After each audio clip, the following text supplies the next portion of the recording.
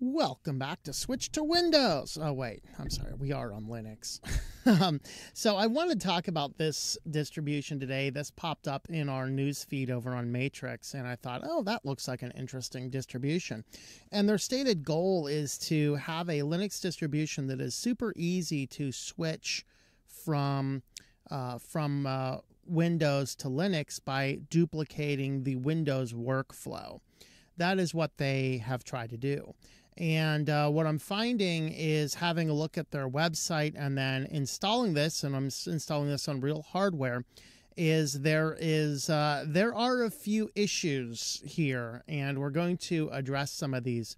And what we're going to do is first let's go ahead and install the system. Let's go ahead and do that now. Let's install. So here I've loaded the distribution here onto my Ventoy build here. So we'll go ahead and load that in. Now we have our options, normal or grub. The difference is grub will be like your BIOS and your normal will be like a UEFI mode. Go ahead and do that. And now we can try it or we can install it. Let's go ahead and run through just the installer there. If this was like Ubuntu, it'll boot up the desktop and then we'll have the option to install it, but we can still look around. So onto our installer here, it's auto-selecting English for us. Now, what was curious to me is I downloaded specifically an English version, and they have a variety of languages on here. That's kind of curious to me.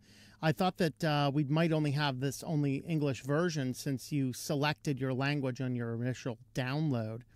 Here's our keyboard layout. Continue with those. And then download updates while installing and install third-party software. We'll go ahead and do that. And then we can erase the disk or something else. We'll go ahead and erase the disk. Having a look at our advanced features, looks like we can do LVM and we can do encrypt the drive as well. We're just going to keep it as whatever it was by default. And now we choose our drive. So the SanDisk is our Ventoy disk, so I don't want to do that. This guy here is the SSD we're going to be installing it on. We'll hit install now.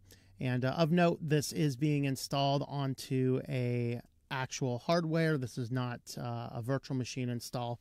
That 32 gigabyte is a small SSD that I keep around just for installing and testing software. Let's pick our location. And now we use enter our information here. And now it's just copying the files, and when this is done, we'll just come back and see what our next steps are. All right, now that we're back, I have rebooted the system. I did reset the weather to the current location where I am at right when I'm filming this guy here, which is somewhere close to Ironton, Ohio. Of course, I won't be here in a few days, so I don't care if you know that. With this, I want to have a brief look at what we have, and let's have a look at their website. So what their stated goal here is they say Anduin OS is subtraction on Ubuntu instead of addition. Custom Debian-based Linux distribution that aims to facilitate users transitioning from Windows to Ubuntu by maintaining similar operational habits and workflow. So that is what their stated goals are. They have your download option and they have a documents page. And it looks like, there we go, I can do that one. I can't seem to go there right now in a new tab. As you go to your download option, you can see that we have our English and then we have a variety of different languages. And that's one of the things I thought was interesting is you download it to your area, but you still have to select your languages on the install. Now, the good news is they have this streamlined back down to 1.7 gigabytes of a download, which is totally cool. However, you kind of get what you pay for in that respect, whereas there does seem to be some issues with the distribution as far as utilizing it and their stated goals. So they say it's ready to use. It is much smaller in size. That's great. Similar to Ubuntu. Now, first and foremost, is this Ubuntu or is this Debian? So they're talking about Ubuntu here. They say it's a custom Debian-based system. Well, if we go in and we have a look at our package sources here. So let's go into Etsy and apt, and you can see there's a sources list and nano sources list. You can see here, this is Ubuntu. This is not how Debian does their repositories. This is how Ubuntu does their repositories. So this is Ubuntu. This is not Debian, although obviously you can make the argument that Ubuntu is based on Debian, which is true. But if you're talking about the true parent, Ubuntu would be the true parent of this, not Debian. Because of its utilizing the package bases of Ubuntu, and then it's making some changes. So they say it's a friendly interface, GNOME-based desktop environment, have beautiful interfaces, human-computer interactions that fit user habits. And I find that this is completely subjective in all opinion. They're trying to duplicate Windows 11 and having a menu over here, having your tabs in the middle. They have a clock and a system panel over on the right side. They have a weather on the left side. Other than that, it doesn't really duplicate a whole lot of Windows.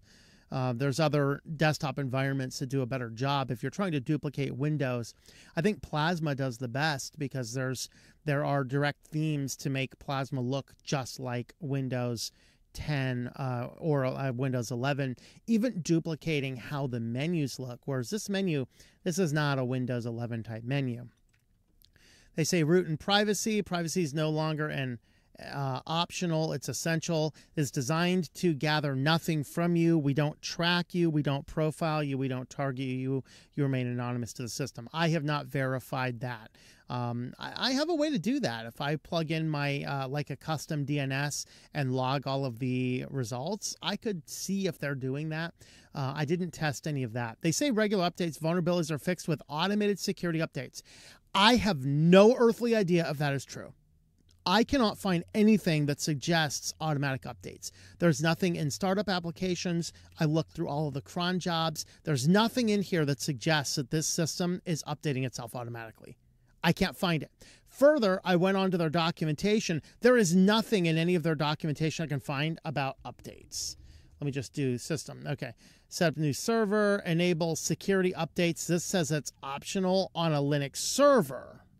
Known issues, secure boot may cause issues. Updating your system, should those commands be run automatically. Automatic updates can save time. They can keep your packages clean and renew the pain of large infrequent upgrades. Historically, apt update has been very safe with few reported issues. Additionally, automatic updates are common in other operating systems. However, automatic updates are not recommended for most Linux distributions. That doesn't tell us about updating the system, though. There's nothing I could find in the system here. There's no applications. They have stripped out the Ubuntu automatic updater. So if this system is automatically updating itself, I don't know how it's doing it. There's not even a software store installed. I mean, look, App Store. The App Store literally opens a web page, and as we search for various things to install, it's literally telling us to paste these commands into the terminal.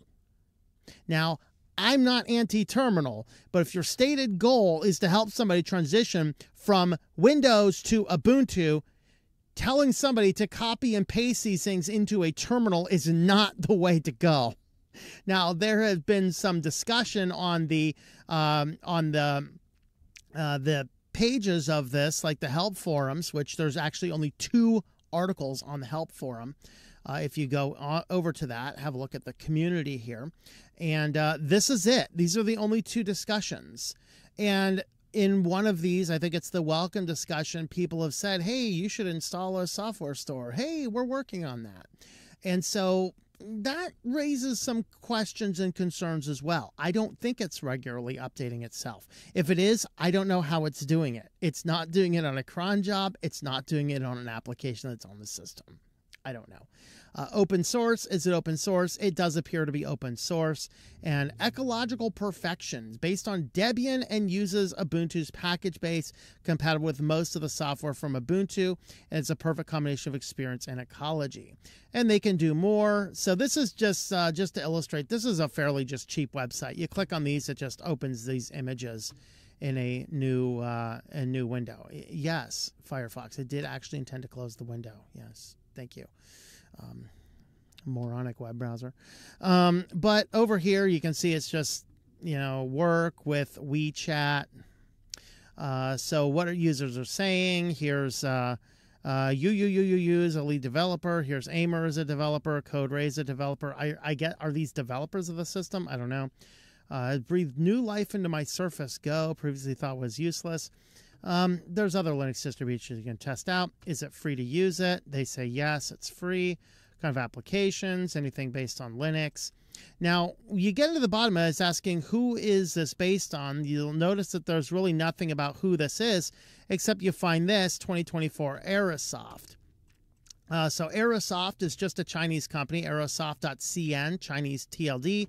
And here is the confirmation. It's them. They've released their new operating system. And effectively, it's just a Chinese development company. So what do they do? What is their goal? I don't know. So that really is who this company happens to be. So I don't really know much about who the people are other than it is a small Chinese business.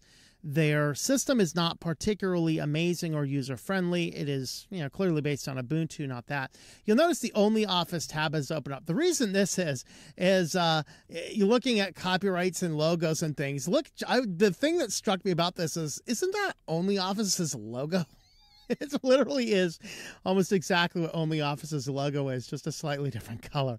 Of course, Only Office is not one of the options that they have inside of their options here. If you go to install your Office, they have WPS Office, which WPS Office is a free-to-use Office suite, but it is not a open source. It is a proprietary Chinese software. And you can see here that they're trying to be a user-friendly system, and here they're having you run a wget script and then manually installing a .deb package and then running our install through there and then removing the original .deb file. So they're running the files this is not something like sudo apt install LibreOffice. That can be difficult for a person brand new to Linux. This is usually how I install software. I usually prefer the terminal, but when it comes to new users, I'm not going to tell somebody to install a software like that. Here we're running a wget. My Lord. This is raising serious red flags to me. They are, in my opinion, failing at their task of creating a system which is user-friendly to help transition a Windows user onto a Linux user. And I thought I was going to download something that looked a lot like Windows. Like I said, in certain Plasma builds, I'm not sure if they're still doing it, but Makulu Linux in the past has done a great job of really duplicating exactly what Windows looked like. If you're looking for something that's a Windows clone that runs Linux, Makulu would be an option. Of course, you have similar layouts inside of Zorin OS. You have a Windows and a Mac basic layout you can use. And of course, in my opinion, if you want to switch to Linux and you want the best, easiest transition, Linux Mint is the way to go because it works, it configures everything. We also have Flatpak out of the box. This system here, it is based on Ubuntu, but they do not actually have Snap installed. So if you go ahead and do a Snap list, which is what you'd run to see the lists, you'll see that Snap itself is not installed. Flatpak is also not installed. You can install either of those systems with it. But without having a software store, using a web-based system to tell us to run commands like wget to install obscure Office suites, whereas there's a number of other Office suites that they could have installed. Here's your web browsers. We have Google Chrome. Again, look at this. You're doing a wget. You're adding keys into the key ring. You're downloading, adding things to the repositories before you're getting it installed. Here's Chromium. Here they're adding the Chromium beta repository rather than just I think they're doing that actually because Chromium is now a snap in Ubuntu. So I think they have to add the repository to get the Chromium browser installed. Here's Firefox. Of course, Firefox is pre-installed, but again, you have to add the repository to get around Ubuntu's snap package. Here's Microsoft Edge. You're again wgetting. You're running a dpackage on a .deb file. and then Opera, of course. We have to have the Chinese web browsers in here. So here, once again, we are adding repository keys and things like that. So there's really nothing in here that is actually, look at this. Ooh. Visual Studio Code. This is not for new Linux users. This is not for somebody switching over to Linux from Windows. And so as much as I was trying to find something good and positive about the system, I'm kind of woefully at a I'm kind of woefully at a loss here as for how to proceed. So our memory is not bad. It's using 1.4 gigs of memory. Processors aren't working, aren't overworked here. It is a good snappy system, so it's not like the system itself has serious problems in how it's running. Looking at the about, we are running Wayland by default for those wanting Wayland. You do have the option on the login screen, which is, of course, using GDM. You can select your X if you want the X instead of Wayland. You can see we're running GNOME version 42. I'm not following the GNOME development much, but that sounds like an older version of GNOME. Is that not older version? And this is the latest version of this one here. You can see the other system specs up here as well. And so overall, what we're getting here from this system is we are getting a bastardization of Ubuntu, which is stripping a lot of the core functions to make Ubuntu work well, like automatic updates, a good, competent software manager, and even as much as I don't like snaps, the snap repositories do give us a lot of software that we don't necessarily find over in some Linux distributions that don't have snap or Flatpak enabled. And so, in my opinion, this is one that you definitely want to avoid. On top of this, it is from an obscure Chinese company, and for that reason and the fact that it doesn't bring anything to the table except being yet another Linux distribution with fairly poor execution, I would probably avoid this one, even though it is going around in the news articles about the latest and greatest new Linux distribution to switch from Windows. Now, if you want to switch from Windows, I would point you towards Linux Mint first and foremost. You might look at I've had a lot of good luck on MX Linux, which is actually based on Debian, not Ubuntu. Linux Mint, of course, having an Ubuntu and a Debian-based version. A lot of people like Zorin OS is a great one. Linux Lite is a great one. And you could even go with the Ubuntu itself as way better options if you are wanting to try out Linux from Windows. I think any of those are going to give you the better options than this will. So there is my thoughts. I was excited when I saw this and I downloaded it and it was like, oh, great. I can download this one without going to a coffee shop. It's not massively large. It installed just fine on real hardware. The reality is, though, we have a firm grip on an empty sack with this particular distribution. So there is my thoughts. Let me know your thoughts about this distribution if you've played around with it. And I guess we'll leave it at that. So much for those amazing articles trying to steer us towards the latest and greatest Linux distribution. There's my thoughts. Let me know your thoughts and try out those other distributions instead if you're switching from Windows. Thanks for watching and hope that you enjoy switching to Linux.